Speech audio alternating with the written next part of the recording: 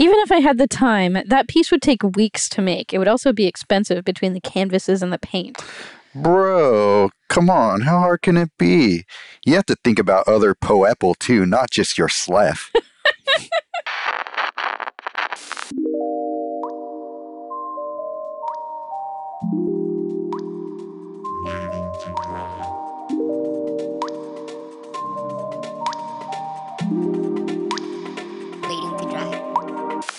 All right. Welcome back to another episode of Waiting to Dry, the only podcast that isn't trying to do a Zoom recording right now. We decided to do something a little special this time. So this episode, my co-host is Vanessa Walsh. My lovely girlfriend. And I am Sergio Lopez. My lovely boyfriend. So, yeah, we are doing this special quarantine edition because, yeah, we're following the CDC guidelines and not going to our normal studio location to record this. Which we mean Josh's house. Yes. Yeah. So, yeah, we are at my art studio, which is now our art studio. Our art studio, yeah. So that's probably the most significant change in our lives during this whole thing right now. Yeah, we just signed the lease together last week, was it? Yes, it was. Yeah, so now we have an art studio together, yeah. Mm-hmm. It's a lot of fun. It's pretty cool. Yeah. So it's been different for you, especially, right? Because... Yeah. Well, I hang out here a lot even before I was a actual leaseholder, but now I actually have like a work area where I can go paint and... a place to store all my paintings and my stuff. Yeah, I was starting to get to a point at my house where I kind of had all my art supplies like crammed into whatever corner they could fit, and that was okay. But then I actually started to like produce paintings. And it's just like, I have nowhere to put these. I don't want to put them in like my basement. So they're just kind of like sitting in awkward places, nowhere to really hang them or anything. So now I can put them here. And that was kind of the straw that broke the camel's back after I had that art show. Then I have like 12 like gallery framed paintings. Right. Yeah. So yeah, now I have a place here and I really enjoy it. Good. Yeah. So yeah, you're pretty much in the similar. You're in the similar boat. Yeah. In the similar boat with me that we both still live at home. Yeah. And so, yeah, I got this studio space for myself about 5 years ago. And yeah, it was a major change for me because I could, spread out a bit more here. Oh, yeah. And I was running out of room at home. And it really was time for me to spread my wings and fly. Spread my wings. Yeah. Anyway, yeah. As far as my art goes, and I don't know, maybe I haven't done as much like large work as I've originally planned on doing, but it's definitely given me the freedom to feel like I can do it more. Well, you have a few pretty big things in here. You have like one really big painting, and then you got 3 or 4, decent sized ones. That probably would have been hard to do at home. Yeah, that's true. Yeah. Although I was doing fairly large paintings at home before, but it pretty much just took over the entire little 12 by 12 room that I had to work your on. Office. Yeah, the little office area. Yeah.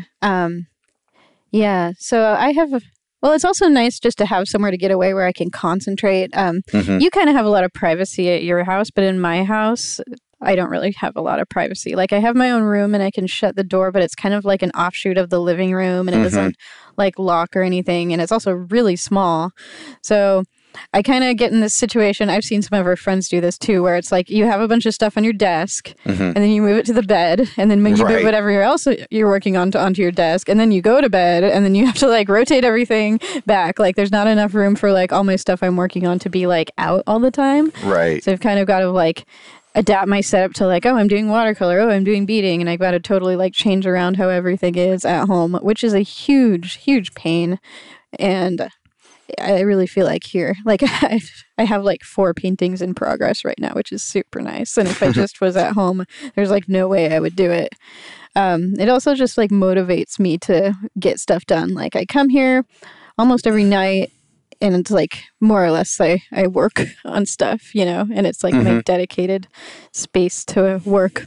I mean, we also hang out and stuff, obviously, but right. Yeah. Yeah. So you set up your table there. Probably, it's about like 6 feet long or so. 6x3. Yeah, it's pretty big. Yeah. And like it's pretty much your dedicated space to work on things right now. Yeah.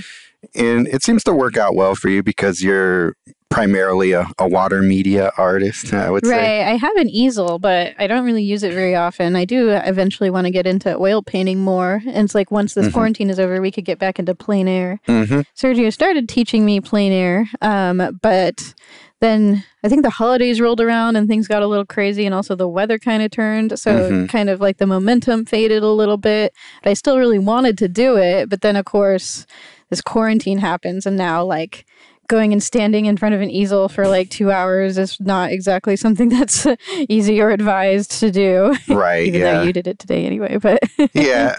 Although, I tried to get out of the way of the like unusually busy traffic of the creek trail that was at today. Right. Yeah. Well, there are places in the creek you can kind of go away a little bit. Yeah, I went down one of the paths like toward like that farm to set up. That's nice. So yeah, there was like a couple people on bikes who rode by, but the one nice thing about being in this quarantine is that you literally are not allowed to do the thing that I hate. Just when people stand right behind you and look at. Oh God, that's so annoying. I can't stand that. Sergio and I were at the beach before this quarantine, and I think that was when it was like not shelter in place. Well, yeah, it was shelter in place, but they were like advising us to go to parks still, and all the parks were free. So we went to the beach and we were both painting, and like people are coming up to us and it's like, oh, you're painting, to Sergio. And then they look at me like, you're painting too. Look at the two of you. You're both painting. And it's just like, can you just go away, please? Like, I think I'm much more used to it, so it doesn't bother me as much. I know. Well, with how introverted you are, I would think you would hate it, but I feel like you just block it out. You kind of like, when people do that to you, you don't even like really address them very much. You kind of just like give them a little bit of a side eye. Right. Maybe you're like, thanks. Yeah, I'm just like, yeah. Really quiet little thanks. Yeah, exactly. Oh, wait, no, I'm not engaging with you. Right. Yeah. Yeah, that's my way to do it. I know people, the more entrepreneurial type of people would be like, oh, you should hand them your business card and tell them your website and all that. I'm just like, nah. I don't know. Well, maybe it's because I'm not used to painting from life yet, even though I'm getting used to it. But I feel like I really need to concentrate when I'm doing that. And I don't like to like, oh, let's just stop and have a chat with a random person while I'm like seriously trying to concentrate on doing something, Yeah, exactly. So, and also there's issues like I'm not very fast at it yet, even if I'm like slowly getting, better at it, but I'm still just not fast at it. And it's like, it's crazy how much the light changes. Like today I was in my yard painting some succulents and the weather was changing a lot. And it's like, now my light's just completely different because I'm not working fast enough, so it's just like, not a fan of people like distracting me, but yeah. You're so fast at it, though. I don't like to, we'll be painting together and I'll look at Sergio's stuff and he'll be, done. And I'll just finish, the drawing part of it. And it's just like, I was just done. Just don't pay attention. In time. I'll get there. I'll get there. In 12 years or whatever. Right. Yeah. Well, I mean, I guess I started plein air painting in school. It was my first time, but I didn't really start to really work at it until about 12 years ago. So yeah, you're about right. Look at me. Yeah. I got the timeline right. Right. Well, Sergio is going to be a plein air actual teacher soon. Yeah. You want to talk about your course? Yeah, that's one of the main things I've been working on now, so that there's no work at the frame shop, not even allowed to go there really. So it's giving me time to work on this thing that I've been just chipping away at for months now, but really been putting a lot of work into is this course I've been creating about basically how I do quick studies on location with oil paint. That's what the main focus of the course has been so far. And yeah, it's just basically breaking down my method into simple steps. And I put out a PDF on my website that people have downloaded, and they said they've gotten stuff out of it. So it's really just me expanding everything that I know about that and putting it into hopefully a cohesive and easy to follow method for it. But I don't know, it's sort of hard to gauge whether I'm being too complicated in some areas and not explaining things enough in others. So it's definitely still a work in progress. And yeah, it's great that when you're able to look at and give me your perspective on what's going on. You've seen me paint, so it's easier for you to be like, oh, you didn't really explain this as well as you could have or whatnot. There are some things that are kind of hard to put into words for the layman, and I feel like that's something that's kind of hard to tackle. Things like, what is it? Like the colors being harmonious with each other. That's something I struggle a lot with as like a new plein air painter. Is like, I just want to paint what I see, but sometimes when I do that, it's like, it just doesn't look good together. Right. So there's interesting things that kind of take experience, but I don't know. You work so hard on this course and you've done such a good job. We've even recorded some lessons, like I've videotaped him painting, and it's really interesting. I feel like I've learned a lot, even if it's like I'm not remembering straight up facts. I feel like just like watching you paint is really helpful to me. Well, that's good. Yeah. Yeah.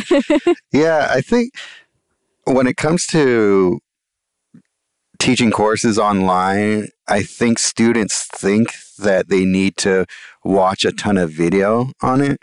But it's really, I feel like you don't necessarily need to watch a bunch of hours of people like putting down every stroke unless there's something like there's a lot of explanation to go along with it. Right. So what I've been trying to do instead with it is just take these little bite-sized concepts and just give just the amount of information in the little module that rather than trying to do this video that you have to just sit there and watch for like an hour and a half. Yeah. And I just don't think that that's very productive as far as learning goes. You and Josh addressed that in a different one where he was talking about, I think, that heads project or whatever, that portraits teaching thing, where someone was asking him, I don't know if it was for that particular course, but someone was asking him, like, put a full length video of you painting this, and he's like, you really want to watch me paint for like 5 hours? Like, you probably don't. You think you do, but you don't, you know? And the only way that that's helpful, at least as far as a class perspective,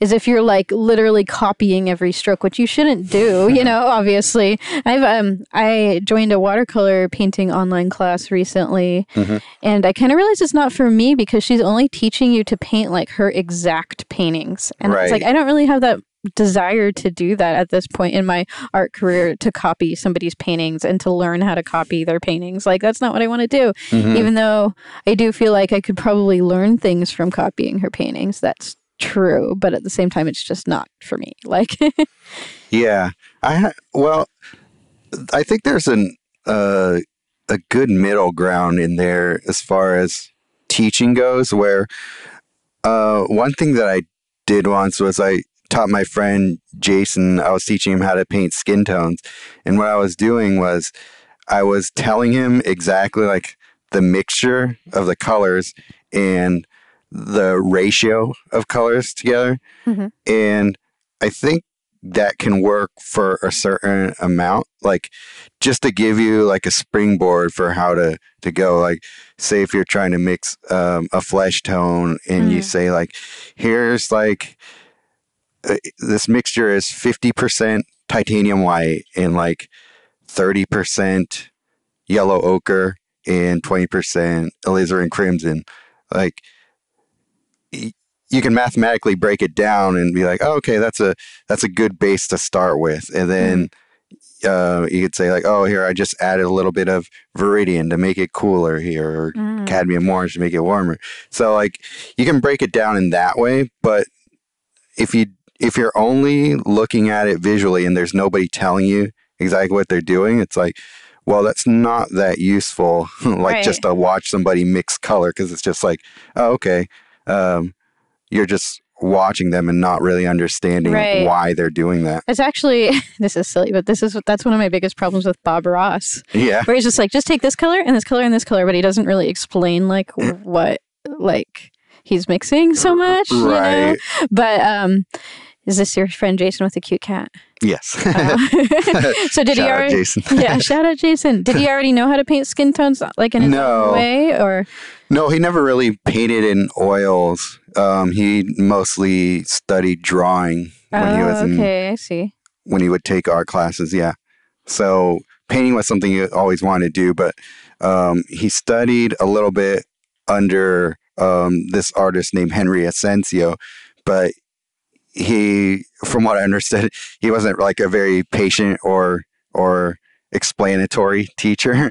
So he basically just had to like kind of learn by osmosis for the most part and like get through the reluctant teaching of his. So you taught him like formally, or were you just like advising him as a friend?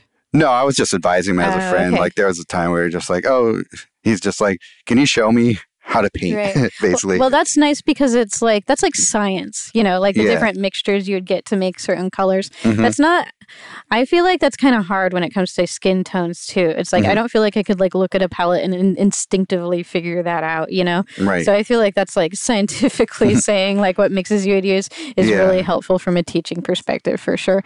Or even when you're painting like outdoors, I noticed, you know, in the past, before I knew anything about art, I might have thought of like, oh, that mountain is brown. But now I look at it and I'm like, no, that mountain is like light blue, you know? So it's like how to observe exactly what you're seeing is like a huge thing for me. And learning in your plein air course and just like seeing what colors you're really putting down for things. And you're like, the shadow on this mountain is dark green or something like that. And I'm like, I would have never even thought about that. But it's like retraining your brain to like look at it correctly. Yeah, looking at everything as color shapes, basically, because that's one of the main focuses on the part of the methods that I'm describing, like the whole like establish, compare, refine thing that I came up with. Yeah, like it's nothing too revolutionary. It's just an easy way to describe what I'm doing there. But the whole establishment phase is just like finding all the big color shapes that make up like the jigsaw puzzle that is what you're looking at. Right.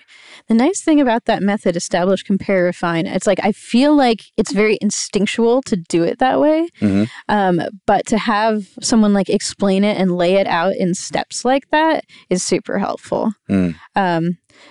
Yeah. This is like a big sales pitch for Sergio's course. No, I didn't mean it to be. That was exactly what I was thinking. Go to themainloop.com to download the 6-page PDF and stay tuned for the course.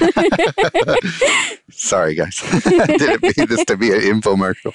But anyways. This is our secret agenda. Yeah. No, just kidding. I'm sorry, guys. It's just what my brain has been consumed with.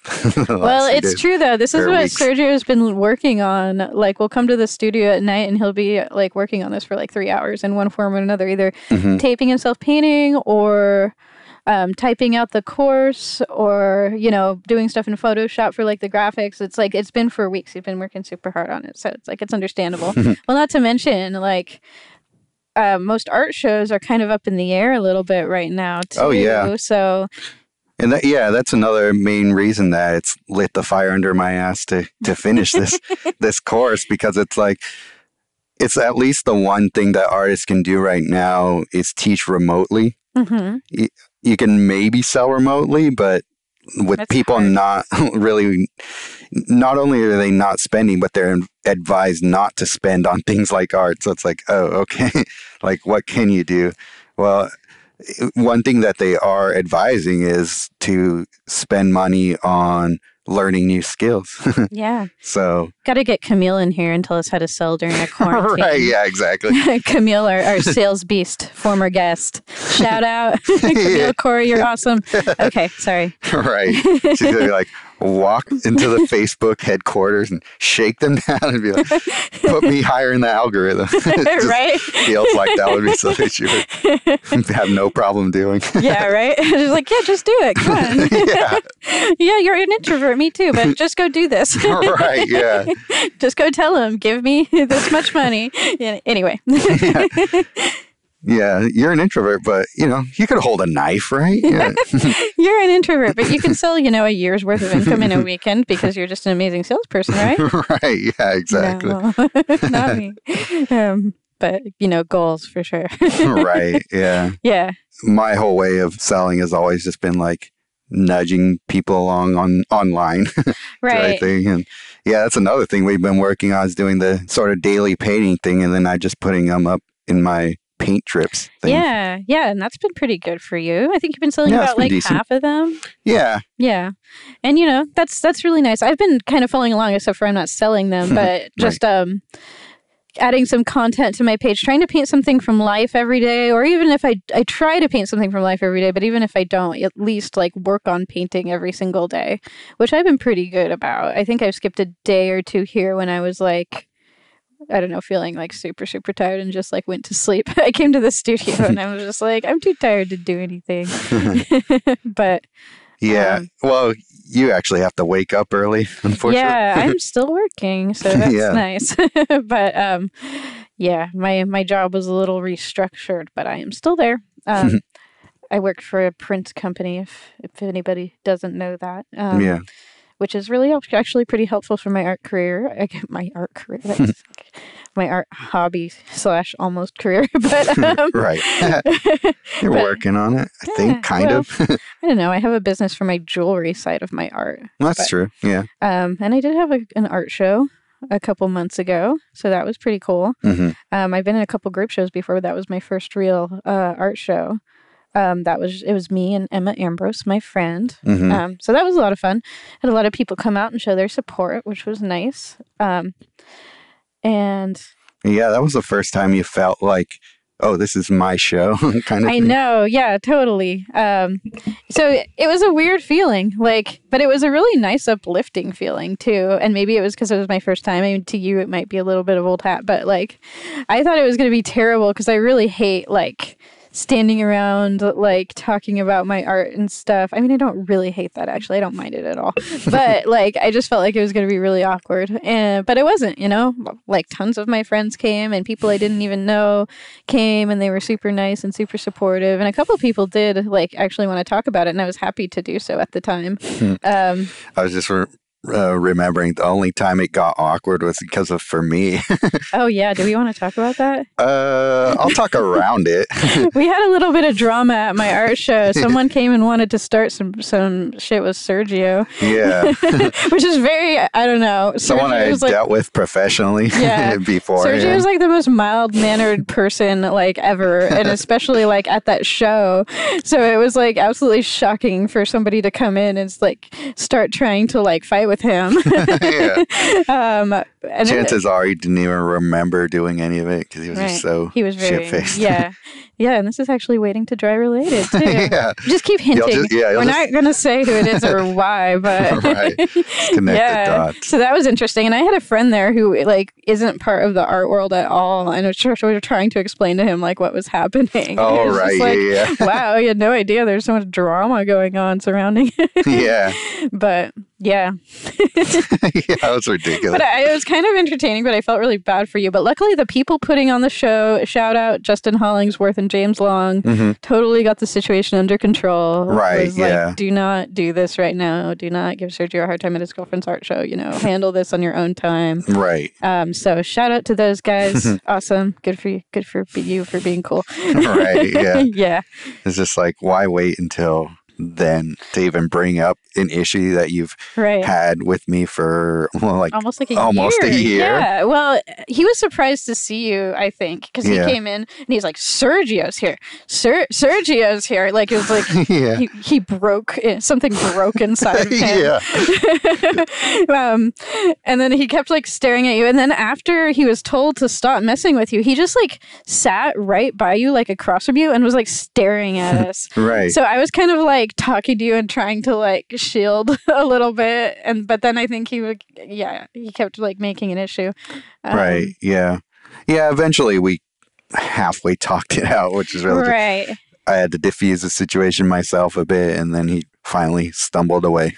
Honestly, with your overall demeanor in person, I feel like it would have been pretty bizarre if he kept trying to be all aggressive towards you, because you were so just like, listen, you know, I'm sorry, you know, I didn't want to start anything, you know. It's like, if he had continued to kind of escalate it and you were just kind of being totally like pacifistic about it, I would have been kind of surprised. But he was so drunk. I mean, he needed to be kicked out of there, which I think is, I don't know if he got kicked out. He didn't get kicked out, but he just like went over and found friends of it or people he knew. Right. Yeah. Ended up hanging out with them, so it was fine. Yeah. Wow, we've danced around this a lot here. Can you figure out who it is? The people who would know probably would figure it out. Local Santa Rosa art scene could probably figure that one out.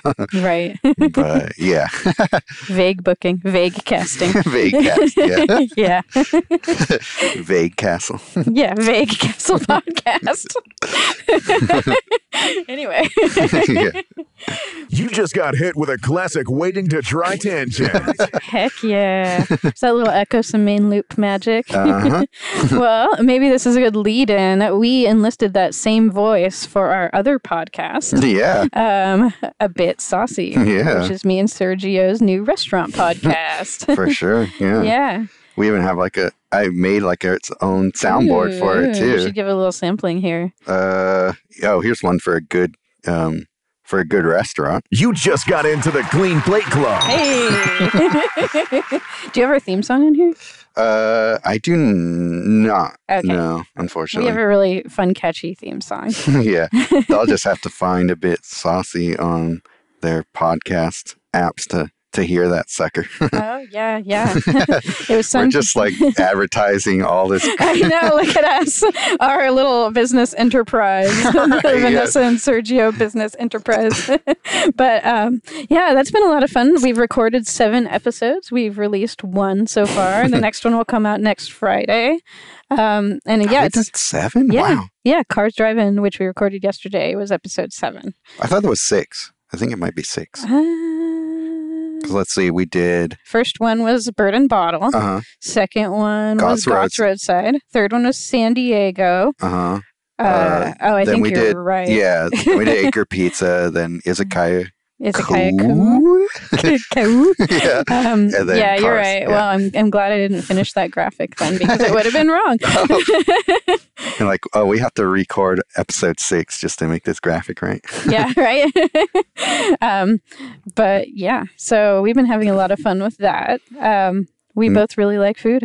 Yeah, we both love going to restaurants. Yeah, which unfortunately we can't do right now. But we're kind of like turning it a little bit to be about like the takeout offerings we can get. Mm-hmm. Backyard in Forestville. I live in Forestville, if you're wondering about all these Forestville references. But they have a what is it? Chicken pot pie for 2 that comes with like 2 chocolate chip cookies and some kind of side. So I think it's like kind of interesting and relevant though to like sample different places' takeout experiences. So, maybe people would like to know that. Right. Yeah. It's just like, whatever size, but the chocolate chip cookies, that's what I'm after. I don't remember what the sides were. I just remember the cookies. Well, I remember the cookies kind of solidified like, this is a full meal for 2. Like, it's not just like you're getting one item. And I gotta say, $30 for a meal for 2 is not bad. It's pretty much what you would get around here. Like any place. And that's like a fancy restaurant. So. That's barely more than fast food around here these days. Exactly. Ugh. Yeah. It's just something, I'm remembering our last review we had, which was oh my God, worse than fast food. Yeah, it really was. Yeah. Like it was. Like unquestionably worse than fast food. Yeah. Like, hands down, worst fries I've ever bought. Are we tangenting into our other podcast? Yeah. Is this all of a sudden a bit saucy? You just got hit with a bit saucy tangent. Gonna have to do that one soon. Yeah, exactly. But yeah, I don't know. We're just all over the place. We're just babbling into That's the kind of episode this is. Right, yeah. Guys. Josh is just like, why did I let this happen at all? It was his idea, Josh. Right. This is all your fault. Right, it really is. God, where did we start from? I think it started with your show and just like talking about the whole new experience of this being your first art show. Yeah. The one that you had there. Yeah, is this just something that you're planning on getting deeper into, or you like to just, kind of do local shows and keep it not too pressure filled on yourself? I don't know. I have aspirations. Like at this point, I would do any show anybody like asked me to, but I'm not really like at a point where I feel like I deserve that. But also, I don't know how you do this as an introvert, but I know art is kind of your thing that makes you less introverted. Right. But the idea of seeking out galleries and trying to get shows is pretty scary to me at this point. So that's a little hurdle for me to overcome. But I have a concept. So we have a mutual friend named Jessamine, who is a model, and she did a photo shoot where Sergio took the photos of, and she was wearing my jewelry. Yeah. And that was a really good time. We had a lot of fun. But I'm prepaying her now because of the whole quarantine thing. Unfortunately, a lot of artists and models and people like that aren't really able to do their work. So I'm prepaying her during the quarantine for a concept I have in the future. So I really like flower photography and I like painting flowers a lot. So the concept was kind of going to have these giant forests of flowers basically. And she's going to be a small figure among the flowers that I'm going to use painting magic to make her a tiny little person. Right. So once this is all over and she can actually do the modeling for it, this is going to be a fun concept I'm going to flesh out. And I'm hoping that right now I'm pretty much just doing straight up botanical paintings. I'm not getting much into the imaginative or into the creative very much. So I feel I'm hoping this is going to be a step up for me once I get to flesh out this concept. And I feel being at the studio too and having all the resources of the studio is going to be really helpful for me to make that happen. Right. It's so once I make that happen, and if it turns out well, I don't want to be so presumptuous to think it's going to be so great, but if it turns out well, I'm hoping that body of work that I hopefully am able to make will be something I can present to galleries or even just restaurants and stuff. So yeah. Even though I think my little flower paintings, once this is all over, it's hard to even think about it right now, but just places like cafes and stuff, I feel might be a good fit for my existing paintings and the ones I'm doing. Oh yeah, absolutely. The ones that you did for the local barrel show, probably are better suited for a place like a cafe or something like that. I couldn't really see a gallery opening that's just oh, here's a painting of a rose. Well, I more just mean rather than a bar show. It's super nice of them to have you show your work and all that with you and Emma, but that work feels probably more out of place there than I don't know. When I think of bar shows, especially in Santa Rosa here, it's usually I don't know, kind of more on the pop culture side. Right. That seems to be what people gravitate towards around here. That particular bar has such a crazy mishmash of art. They're super cool and super chill about the shows. It was kind of just you come hang your art, you get all of the profits, you can take it down, when you need to, you can use whatever you want to hang it up. Everything about it was as chill as possible, which is awesome and amazing, especially for my first show. But at the same time, it's kind of you get all kinds of people hanging all kinds of art in there. So it's just kind of a mishmash of what goes up in there. Right. Yeah. Emma's first show, she did really well there. But she has a really good friends and family backing. And I don't know. I kind of feel when it's mostly my friends being at my shows, it's they don't want to pay $300 for a painting usually because we're all poor here. Yeah. But that's which I totally much. understand. I'm in the same boat. I would love to buy my friends' paintings at the prices they deserve, but I'm just a poor person. Right. Yeah. That's when it comes to art shows. Pretty much any artist can probably relate to this, where when you walk into the reception and it's all artists, you're oh, it's going to be a fun time, but nothing's going to sell. Right. We had a similar experience at, I had a great time, but towards the beginning of this whole coronavirus thing, before lockdown was in place or anything like that, we went to a show at Modern Eden. Oh, right. Yeah. You actually did a painting of me, which was a lot of fun. Yeah. But I think it was a 75 artist group show. Yeah. And everybody there, literally every single person was either an artist or their partner or spouse, like Yeah, everybody there. So it was just like 4 paintings sold or something like that. It was out of 75. Right. Because everybody was just there to like see each other's stuff and their own stuff and all that. And it was fun, but at the same time, yeah, not a lot of sales happening. Yeah, unfortunately, it was right when the whole coronavirus thing was really starting to ramp up in San Francisco. Like, they got the shelter in place recommendations to do that like a week before everybody was mandatory. Right, they did, yeah. So everybody was already staying inside. So like, I don't know if everybody anticipated it being like a mandatory shutdown of everything, but it almost felt like for the artists, it was a little bit of like I just need to get out of the house this one last time before I remember, we can't anymore. I was super excited to meet the gallery owners, and I shook her hand, and she's like, "Are we shaking hands? Are you sure?" You know? Yeah, we're going for a little Santa Rosa. We weren't quite used to it yet. Sorry. Oh, no, that's good. Yeah. Yeah, we weren't quite used to it, and I'm like, oh no, I didn't even think about that at the time. Yeah. Now thinking about it now, it's like, of course, yeah. You know. But at the time, I was just like, oh, I guess I shouldn't shake her hand. Like, right? Yeah. I felt like the bad guy, totally. So, yeah.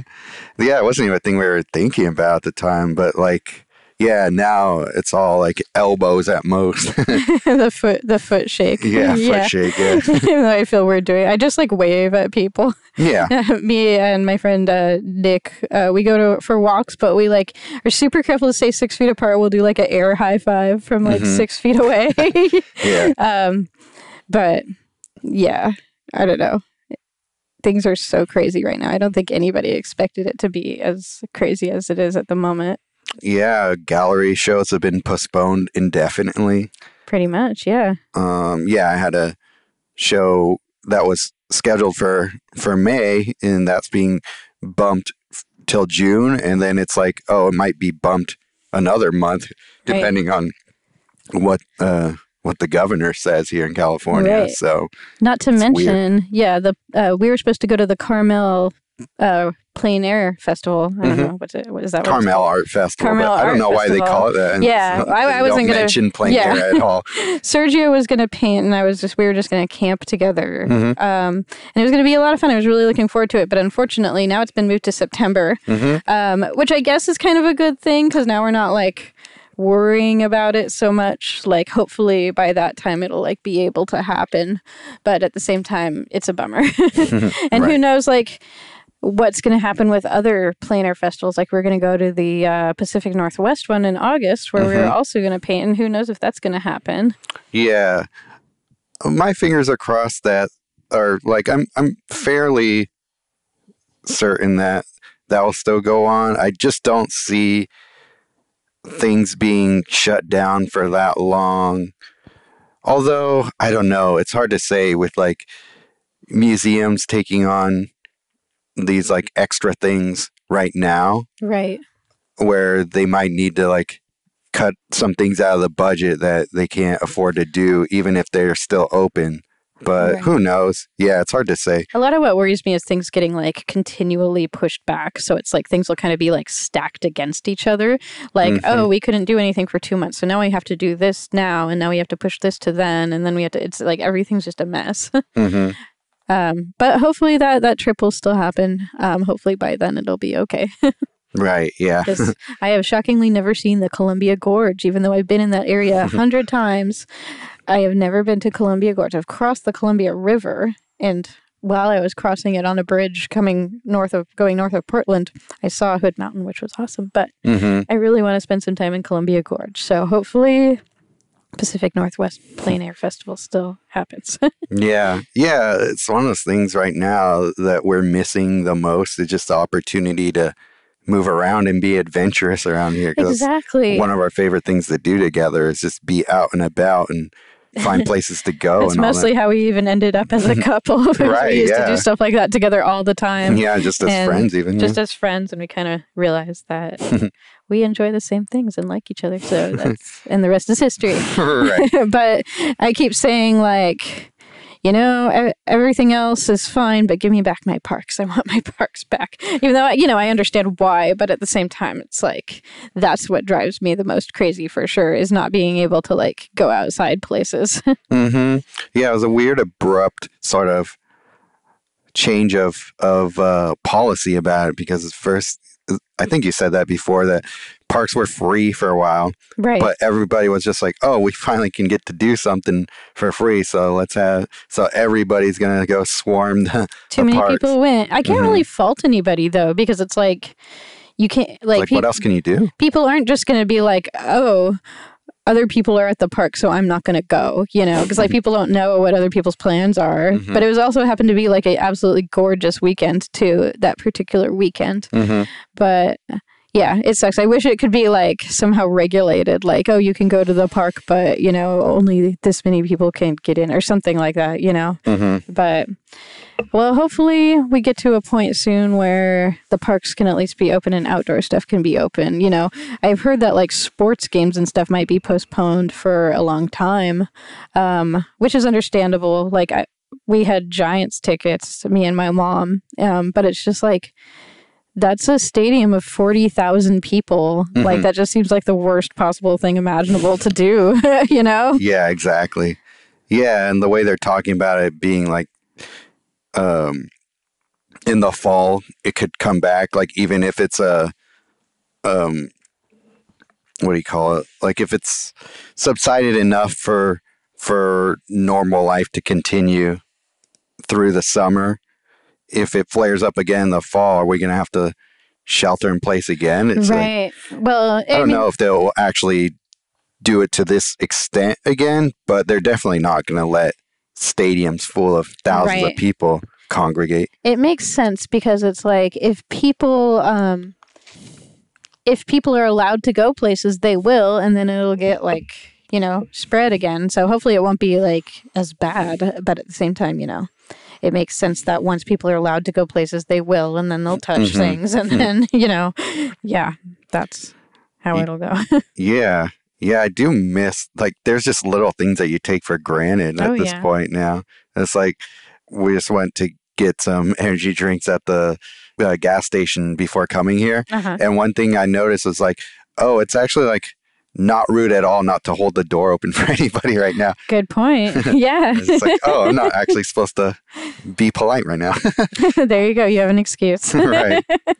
Yeah. Well, there's little, like the other day I had to FaceTime my friend Emma because I was just like, gosh, I just like haven't seen people. And like for the longest time, I was okay with it because I was like, this is my time. Because a lot of times I'll like overextend myself and I'm kind of like, this is my time to like just hunker down and do art and actually like really kind of like start from almost scratch and relearn to paint. That's kind of been my goal. And I was like, so I've been enjoying that actually and not having too hard of a time. I already work at home. I've done it for years. So it's like my life isn't really that different except for, the parks thing. And now I don't have like as many social obligations. I have almost none. But at the same time, it finally hit me after like 6 weeks of this that I was just like, wow, I'm actually starting to like get a little bummed out about all this. But even us introverts have feelings, guys. We have feelings too. Well, we could touch on a little bit how I've been, well, not how, but what's been motivating me to learn to paint from life. Oh, yeah. Yeah, which is our friend Heather, Heather Ian Martin, who is a former guest of this show, has a Facebook group called The Art Refuge. And I've been a member of Facebook groups before, and I normally just don't even pay attention to them. But this one actually has a lot of good engagement. She posts little challenges that are really well crafted for like learning to paint. So even if someone's like a total complete beginner, I feel like they'd be perfectly fine in this group just learning. And she really like, before I was like really intimidated by painting from life, just thinking like I couldn't do it. But your plein air course and learning about it a little bit kind of like got that started. But I don't know if I really saw the value of it. Like I'd ask you questions like, what's the point of like if you're painting from plein air, do you think the viewer knows, and stuff like that? Like, I'd ask you questions like that, like kind of trying to like wrap my brain around it. But now I finally like feel like I get it, Mm-hmm. and it just like, so yeah, she puts little challenges like, oh, paint this painting with a big brush, or paint something in a medium you've never used before. Right.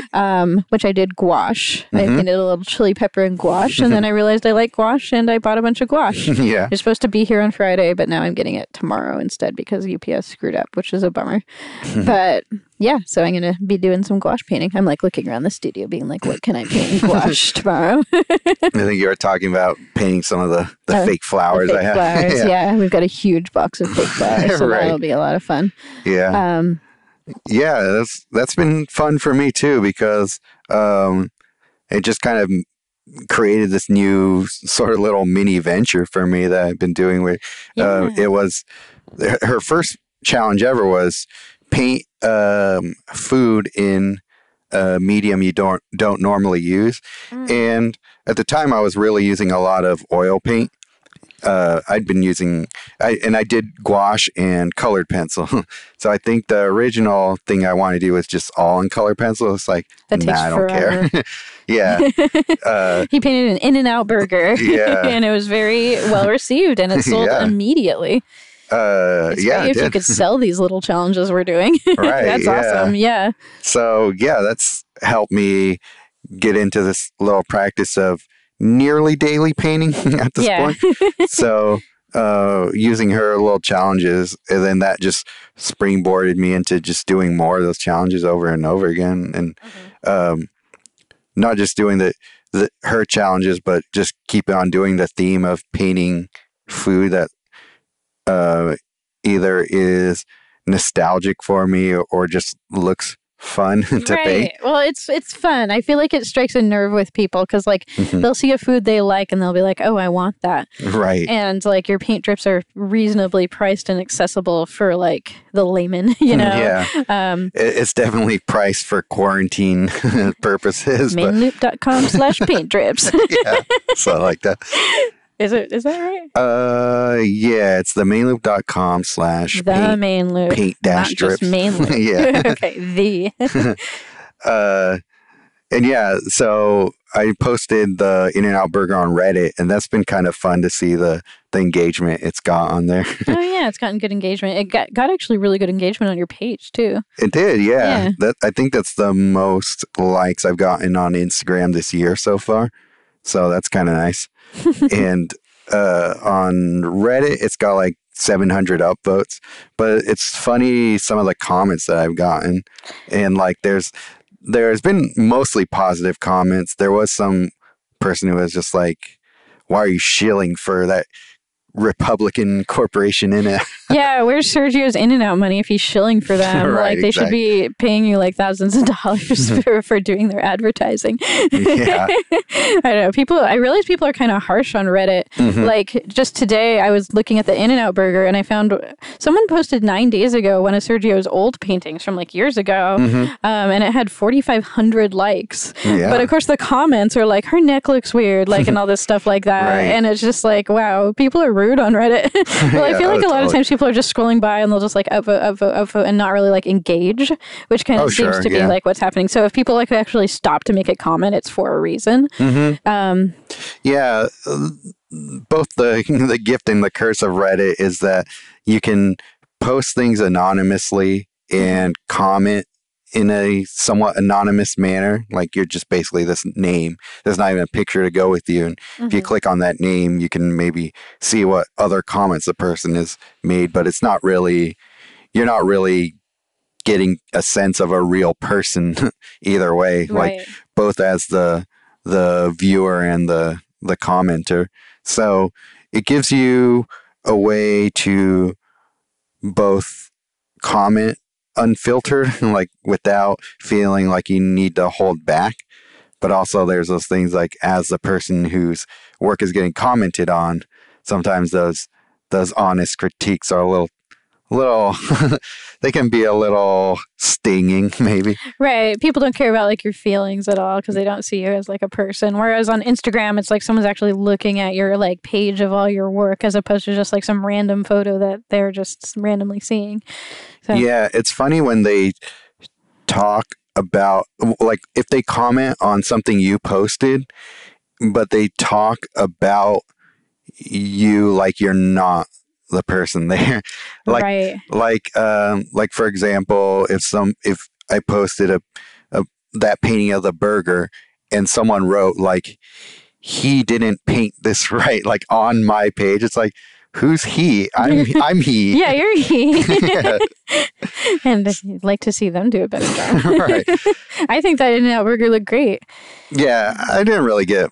I didn't get critiques on the painting of it, but it was just like the subject matter. It's like, all right, well, the subject isn't always going to be your cup of tea, so whatever. Right. Oh, right. And well, that's kind of a thing with the junk food paintings too, where it's just like, oh, here's McDonald's fries. Like, you might get some like weird warrior who's like, you shouldn't be advertising unhealthy eating habits. That's great.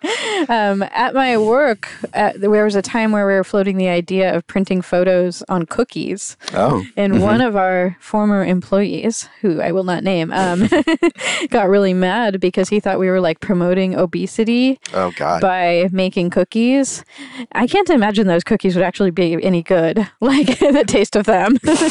That like someone would eat so many of them that it would actually like make them obese. But, you know. You're actually discouraging obesity by making cookies that taste bad. Yeah, exactly. I mean, maybe they're good. I don't want to knock whatever company printed cookies that was, but I can't imagine the actual cookie quality would be the focus of a cookie you print a photo on. But right. Or the quality of the actual print either. Yeah, that's true.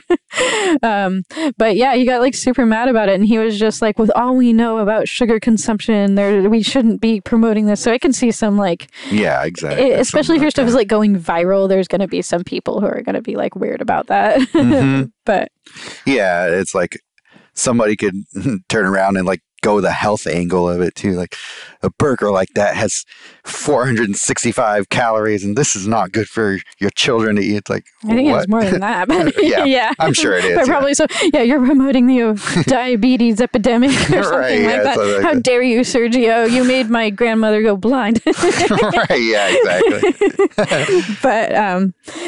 But due to your gouache painting, my grandma lost her toe. It's like, all right. Yeah. But so last Sunday, we spent, I discovered Sergio had never baked a cake before in his 36 years of existence.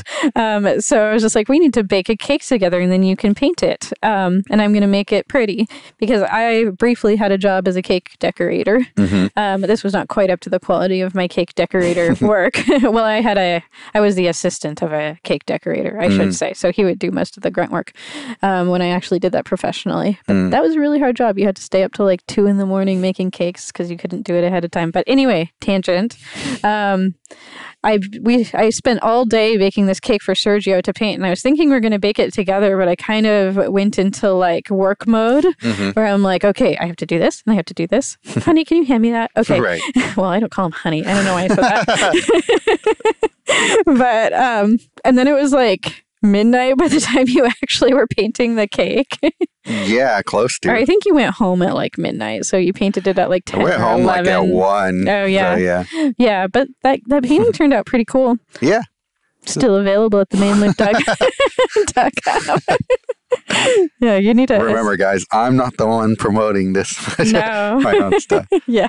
Introvert through and through. Let somebody else promote it for me. There you go. That's why I'm on here. No, right. I'm just kidding. He paid me for this to pretend exactly.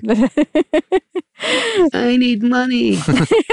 Oh, wow. That's very relevant. Yeah. Oh, I forgot to bring up r/choosing beggars. Oh. Yeah. Speaking of Reddit, to introduce this, there's a subreddit called r/choosing beggars, and it's all about people who, well, it covers very many categories, like babysitting and, a lot of different like things like that. But art is a major thing. And so is photography, where people are just like, will you draw me? Mm-hmm. And someone will be like, sure, here are my commission prices. And they'll be like, can't you do it for free? Smiley face. And then they'll just be like, no, I have to pay my bills. And then the customer will be like, well, screw you, your art sucks anyway. And there's like hundreds of stories like in that vein. Mm-hmm. I have like a guilty pleasure of watching Reddit videos like dramatically enacted on YouTube. It's like a whole huge genre of YouTube that's like people dramatically reading Reddit posts, and r/choosing beggar is a major one. Mm. And the customer will always have this voice like, can't you do it for free? Yeah. Oh gosh, me using that voice is going to make everybody unsubscribe. So sorry waiting to dry. But do you want to pause it and find some stories? Sure. Okay. We'll be back. And we're back. Oh my God, you dork. So yeah, we are here to present you with... And now for another edition of Waiting to Dry Audio Theatre, presented by Vanessa Walsh and Sergio Lopez. Custom main loop action there. I know, look, it's you. You're prepared. What, did you do that today? Yes. That's amazing. We didn't have that much time between like deciding to do this and actually doing it. So right. It's pretty impressive. Sergio's a pro audio editor. Right. The main loop.com. Right, yeah. Services, yeah. Not for free. Because, no. You'll be shamed like we're about to do with these people. Yes. So this will be a dramatic reading, as well as we could do that. Yeah. Of r/choosing beggars. Yeah. This is going to be fun, guys. Yeah. Jerks who think they deserve art for free. Mm-hmm. Okay, should I start? Yeah, start off with this monologue here. Okay, well, the first one is an Instagram comment. Or no, it looks like a Reddit comment, probably on r/art. So it goes like this. I like the style, but I can't photograph myself. Hello? If you want to make money, don't become an artist, end quote, because real people do not spend money on art, especially during a crisis. You should be using your skill to make a difference in someone's life right now and not try to put money in your own wallet. I made pottery for 4 years and no one ever felt sorry for me. And pottery is actually useful in all caps. Seriously, it should be a crime to try and make money from something. It should be a crime to make money from something like art during a national emergency. So as a painter, I'm not only am I fake, but I'm useless as well. You are also committing a crime when you try to sell art during a national emergency. Wow. Come at me, cops. Yeah. We don't feel sorry for pottery makers. Come at me. Policy enforcers. Real people. So I guess all the people that bought your art during this crisis are ghosts. Yeah. Yeah. I sent them all to fake addresses as well. Yeah. Right. God. Yep. All right. So there's that one. All right. So next one will be wants logo design for free, claims he is not asking anything for free. So I'll start. So I'm starting a new clothing line and need someone who could maybe do me up a little sketch so I can get an idea or what the logo will look like. We'll definitely be buying in the next couple of weeks. Just need to get an idea or logo. Please message me. And then you take that sketch and get it printed. That's not nice. What do you mean? I haven't even got the clothes yet. I mean, you're trying to get this service for free. What's that got to do with anything? I'm not trying to get anything for free. Yeah. So basically they want someone to draw a logo for free and then take that sketch and get it printed for free. Not pay for that classic service. Scam. Yeah. Okay. Next one. Next one is the influencer who wants the work for exposure. Right. So you start with this one. Hey, your manager was messaging me earlier telling me that you're looking for a hand-drawn portrait. Yeah, when can you start? Because I need this ASAP. Listen, if you're sleeping right now, can you just draw my most recent post really quickly? Sorry for the late reply. I was writing an email. I'll get on it right away. Keep in mind it'll be pencil only. Is that all right with you? Yes, I guess that's okay. Just get it done quickly. Sorry, but I couldn't get your manager to sign the invoice I sent. Can you get your signature on it, please? After that, I can get started right away on it. There's no need for an invoice. There's no need for me to pay you.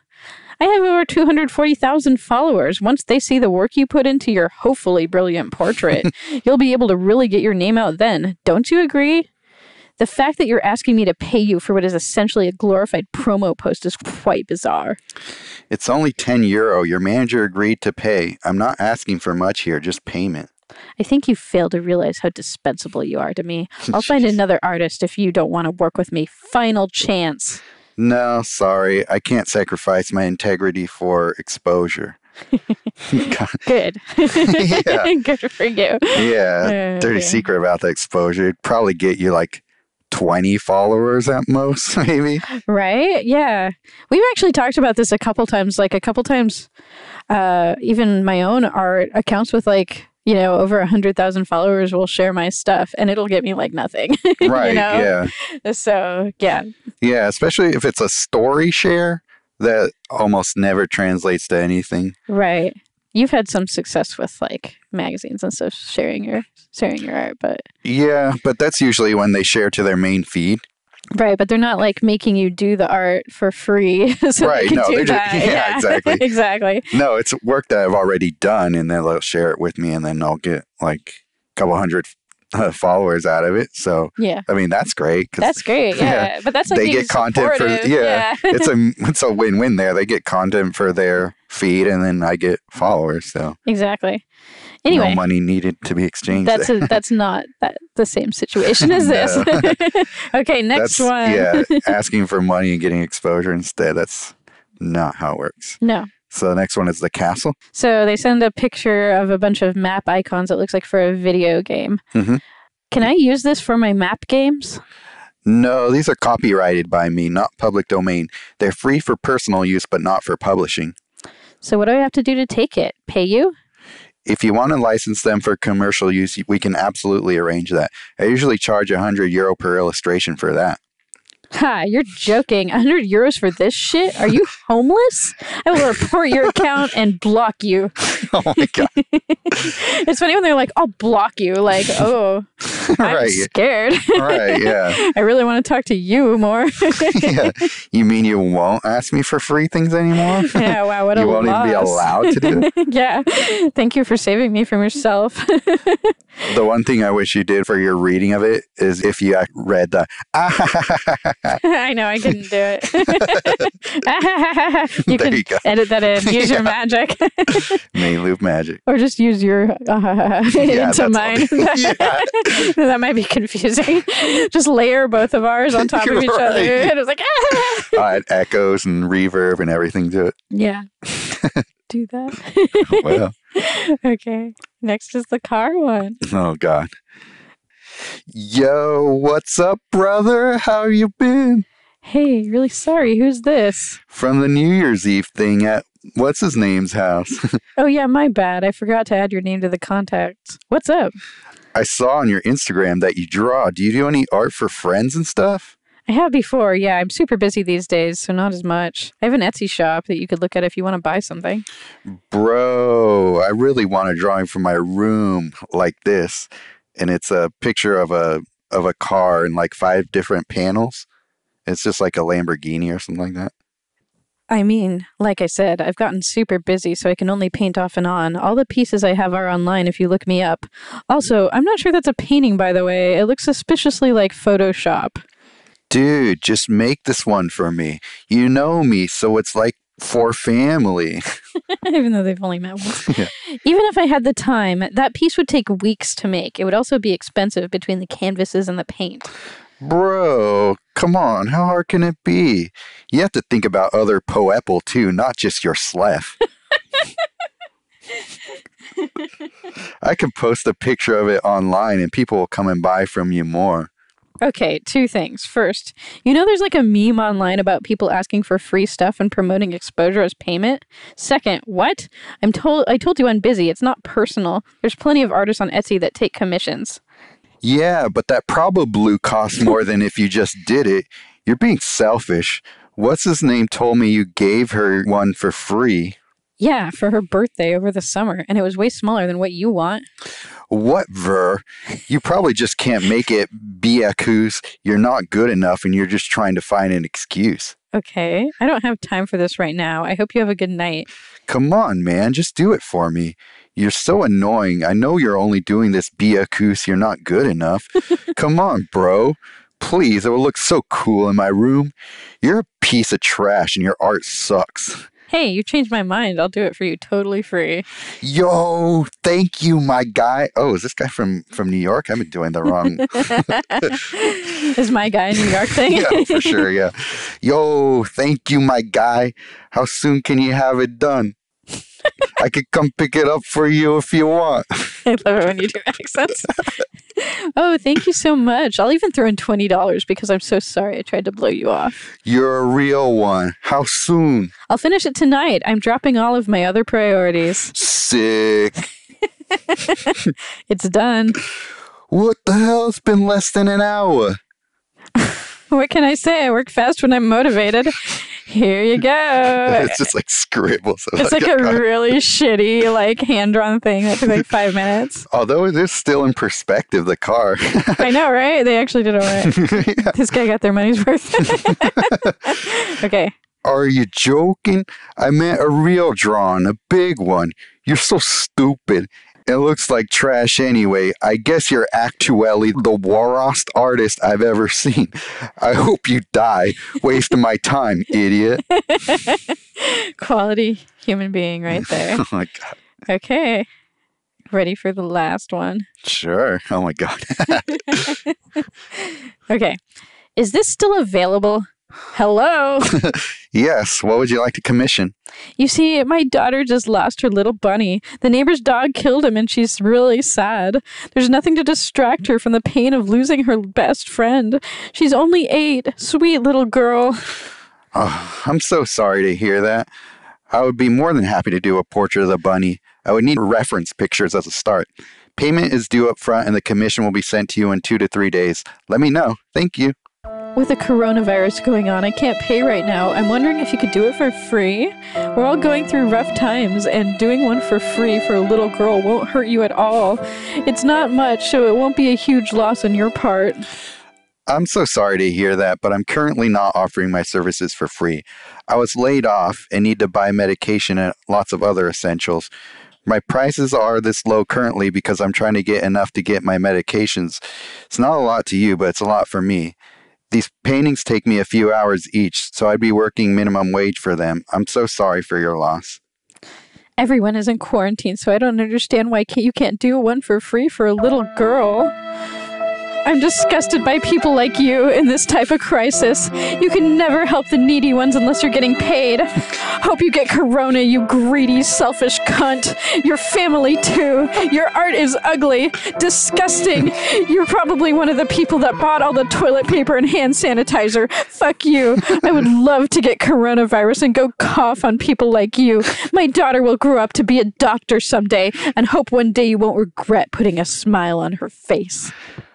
Hope people won't go up to her and ask her to work for free. Bye, weird lady. She will have a real job saving lives and not trying to rob people for art. Quotes. Yeah. How long did that take to learn? 1 to 2 weeks? And you want people to pay? You should be doing your part during this pandemic and make people's days. You think people will buy art right now? What a joke. Like I said, I hope you and all the other greedy motherfuckers get corona. You have all the time in the world right now to do one illustration for free. You heartless.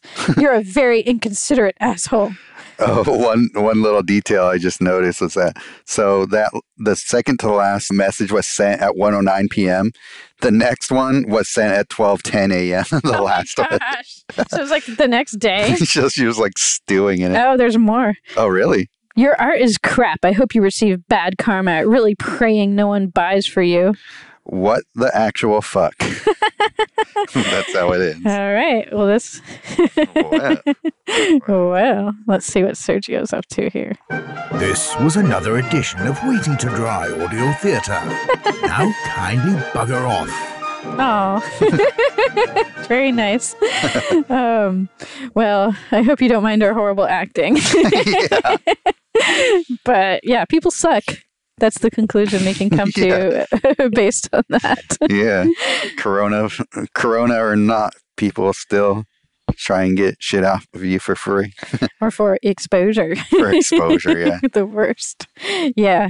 I kind of feel like that subreddit was like started because of artists. I guess there's a lot of photographers on there too.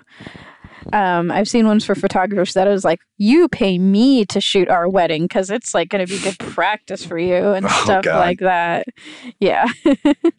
Yeah, and that shit is hard. Like, it's not an easy job at all. Yeah, I've told you before. One time I was the assistant for my friend who's a wedding photographer, and it was crazy hard work. Like, it was like the whole day, and you're almost like running the wedding in certain ways because you've got to get everybody like into place, like at all times and get them like photo worthy. And even when they're like walking down the aisle, you're like having to like be up in their face, like behind them and stuff like that. It is so weird and awkward.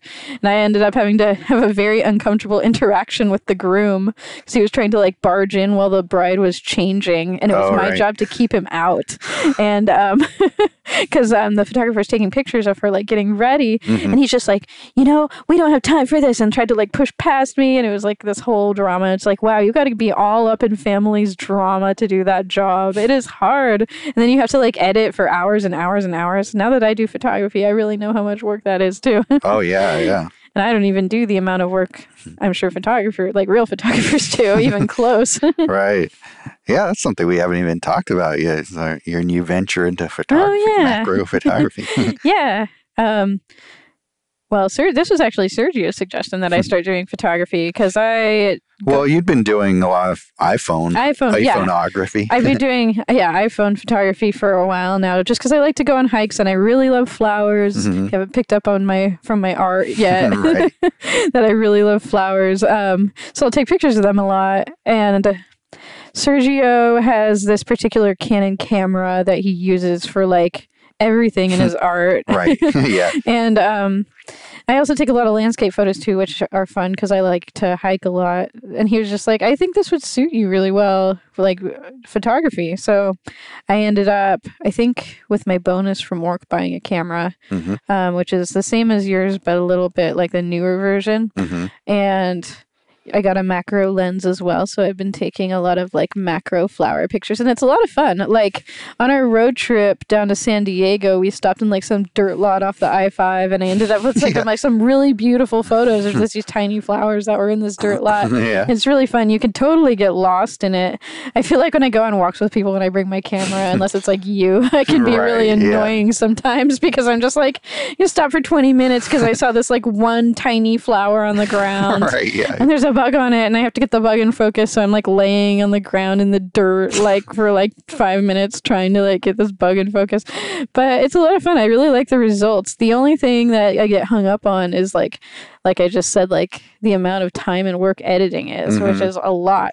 And I find that it reminds me a little bit of like updating my website for my art, where it's just like, okay, I did the fun part of taking the photos or of making the art, but now I have to do the work part of editing them or putting them on my website or whatever. It's kind of like that. Like, this isn't the fun part that I like to do. But I'm starting to get used to it. I'm starting to get into a little bit of a workflow. It's just a matter of like setting aside the time. I've been on such a painting kick recently.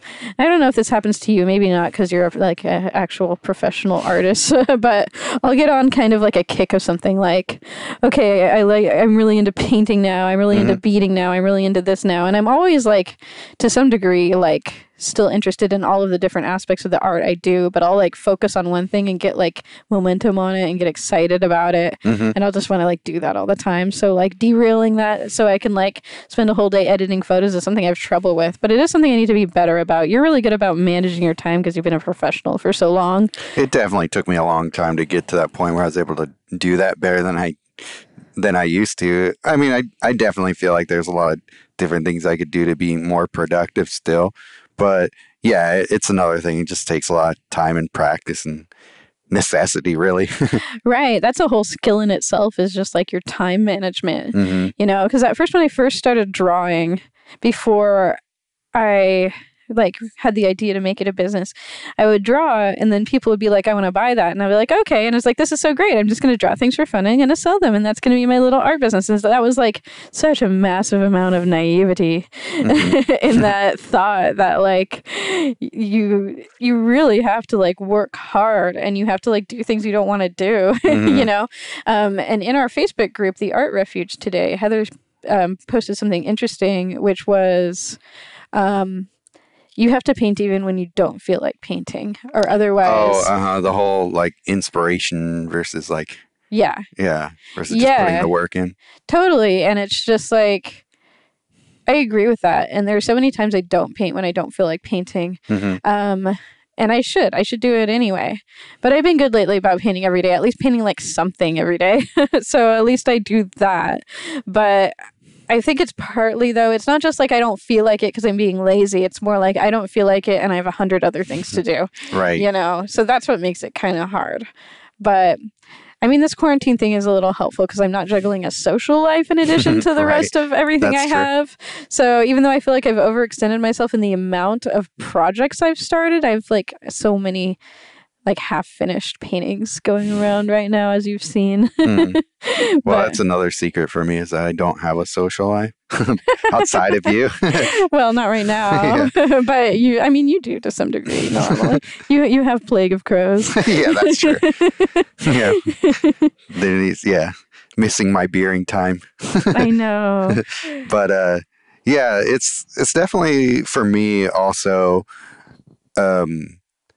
It's just getting over that hump of starting. No matter what it is I'm doing, whether it's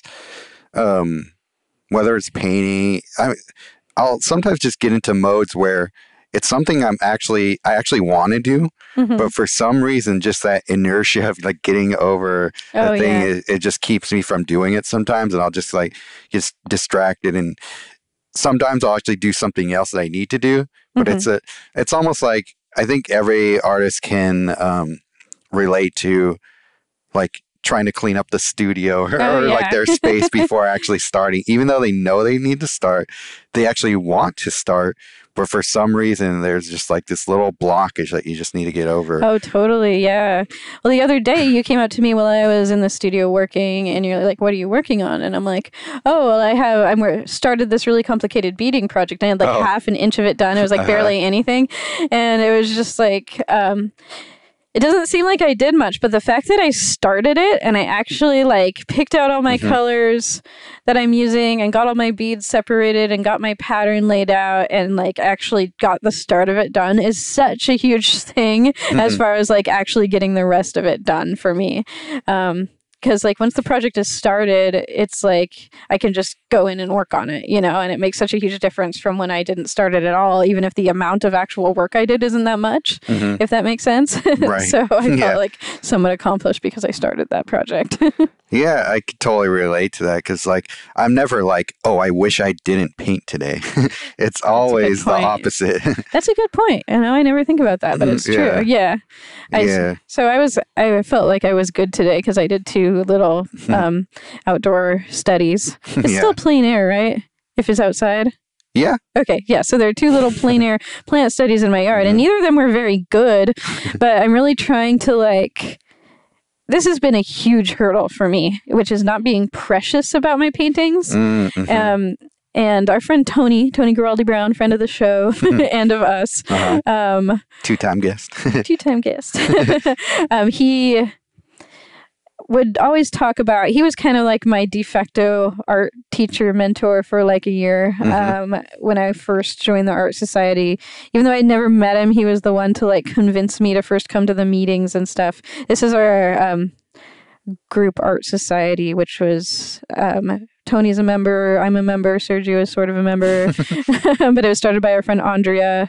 Has she been on the show before? Yeah, she was. She came on the Open Studio episode. Oh, right. And I was there. Okay, yeah. But just a little art group that shares our work with each other. And Tony would always talk about like, and he would like compliment people's works that for like not being precious, and he would always talk about not being precious, and I was always like, well, I want to be precious. I want to get all those little tiny details. I want it to like look like a photograph. I want it to like look really cool and all this stuff like that. And I didn't get it at the time that there's huge value in like not being that way, and in just like getting in there and doing what you can and practicing. And I'd watch like Sergio's time lapses, or I'd watch, other people's art that they do. And I'd see that like in the first like 15 minutes of the sketch, a lot of times, like it'll already look good. And like learning to do that, learning to like get it where you want it to be in a short amount of time without like obsessing over all the details, I think is a hugely valuable skill. And I'm always like really proud of myself when I can like sit there and paint a plant in like an hour. And even if it doesn't turn out that good, and sometimes it will, sometimes it won't, at least I'm like putting the work in to like get those building blocks in, if that makes sense. And that's something in our Facebook group that's talked about a lot, is like one of the values of painting from life is like not getting caught up in all the little details, and being under the pressure of the time constraints that painting from life presents. And you learn from that. You really do. And it's not necessarily a kind of learning that you could put into words like, I learned this today. It's more just like something you learn from practice as to like, what is valuable in this painting that you want to put in there in the amount of time that you have. And yeah, I feel like that's a really valuable lesson for me. Yeah, it's a huge valuable lesson for, that's what, I feel like that's probably the biggest lesson you get from painting in plein air, because you're basically forced to do that. Like the world won't stop right spinning for you to finish your painting. So like it's such a training for your eye and your brain and all that it like if I stop doing it, I feel like my overall art practice would go downhill so quickly. Right. And there's also something kind of satisfying about it that I can't really explain, that you don't really get from like painting from a photo. Yeah. I don't know if it's just like my personal sense of accomplishment, or if it's just like I truly enjoy capturing the scene. I mean, one of the reasons I started doing art in the first place, which wasn't from life, it was mostly from my imagination, I think, at first, and sometimes like from photos I took. But it was because it's like when you paint something that's beautiful, you kind of like take it in a little bit and really like get to know it. And if I'm standing in front of like a beautiful scene that I love, like when we went to Dillon Beach and painted, for example, before this whole quarantine, it's like I feel really connected to it, if that makes sense. And it's like I really enjoy that feeling, So yeah, paint from life. Yeah. I mean, it's okay if you don't, though. I get a little annoyed when people are like, the rules are that you can't paint from a photo, and that's like, that's a little like, we'll do whatever you really want, But I see the value of it for sure. Yeah, that's the one thing. Like, try it if you haven't done it before. And you'll see the difference, and it's going to suck. The first time you try and do it, it's not going to come out great, but you just got to get over that. Yeah. Just take it for what it is. It's just an exercise. Something I notice a lot when I paint is like fear, if that makes sense. Like even today when I was painting a little succulent, I was just like, why am I afraid to like paint this how it looks? Because it's like my brain doesn't want to believe that it like looks how it looks, because I'm trying to make that translation from 3D to a 2D page, and I'm like, oh, this is hard to paint because it's got like foreshortening going on, and then it's like I kind of got to think about it differently. Right. And it's like I'm afraid to paint it how it looks because like my brain doesn't want to translate that actually is what it is, but it's not really that hard. You just have to kind of learn to really look at it, and don't be afraid to just like paint what you see, even if it's like not what your brain is telling you that it looks like, if that makes sense. Yeah, that's a huge shift in thinking about things. For when you're actually able to do that, your powers of observation just shoot up. Yeah.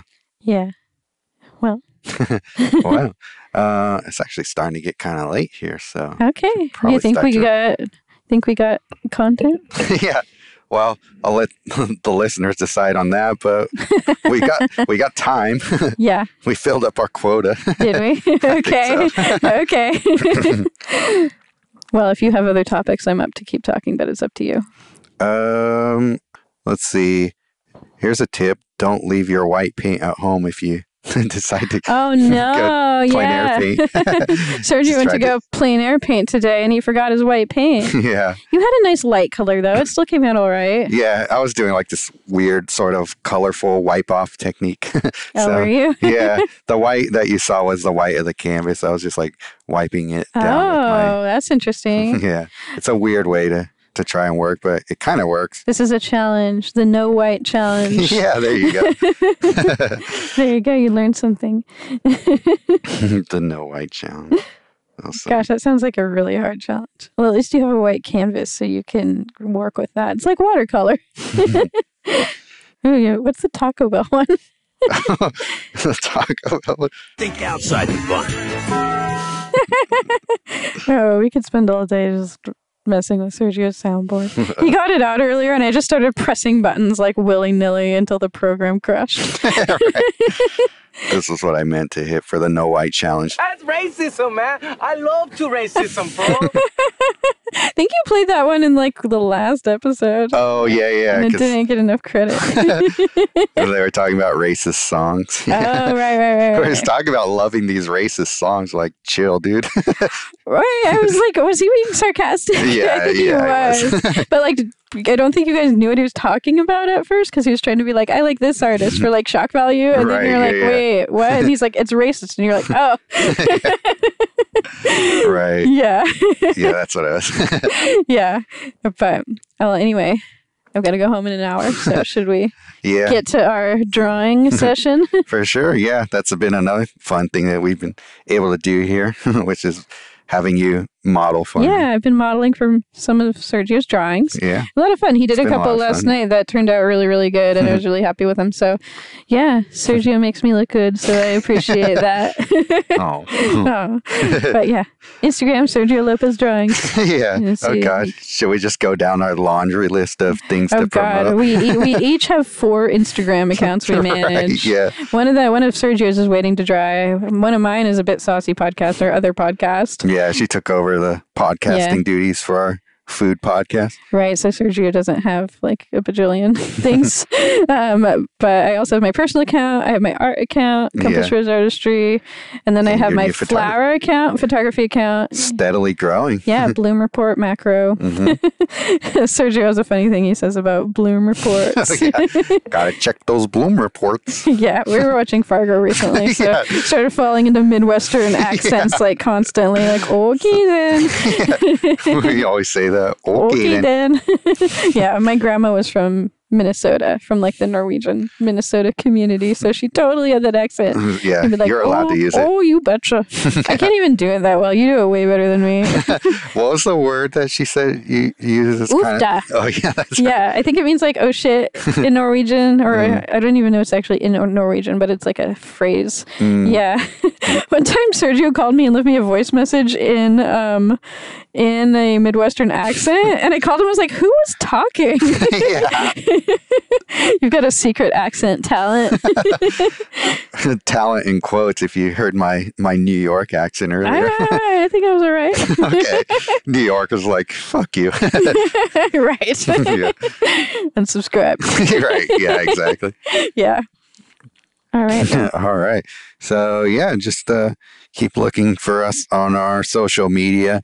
Once I'm done with my course, I'll be putting out more stuff on my social media related to that. So if you're interested in that, hit up Sergio Lopez Landscapes and follow that if you haven't yet. I think a lot of listeners follow that already, but there might be some people who will be into following that to see what sort of little tips and tricks they can get from a lot of people follow teaching. Your main account, and not quite as many people follow your landscape account, but it's really good. So people you should, everybody.